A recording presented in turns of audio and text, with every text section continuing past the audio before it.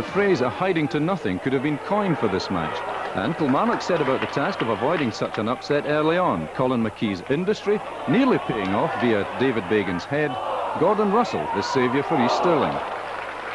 As the half continued, Killie fans got even more agitated when Grant Ingles beat the offside trap and then severely tested Lekovic. As some wags were calling for Bobby Williamson to pull on a jersey to show his troops the road to goal, defender Kevin McGowne stepped up to this free kick a minute before the interval. Now the deadlock was broken. A fierce shot that was deflected on its way gave the big man his first goal of the season. That should have encouraged the Killie supporters, but a minute later boos accompanied their half-time departure. 3 minutes after the restart, all was forgiven, and the man deserving the credit was Mark Roberts. Dispossessing the luckless Abercrombie, Roberts brought out the best in keeper McDougall, but the foraging Tom Brown wasn't to be denied.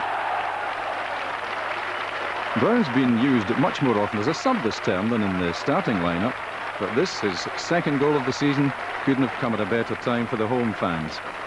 So now 2-0 up, and East Stirling, to be truthful, they were now on the ropes, and the likelihood of an upset had faded completely.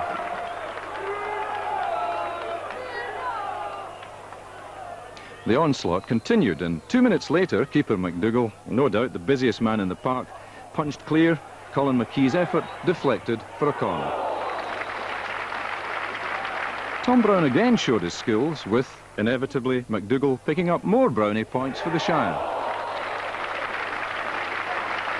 But in case you think the visitors were permanent campers in their own half, they did venture out occasionally. Substitute Murray Hunter almost causing upset in 72 minutes.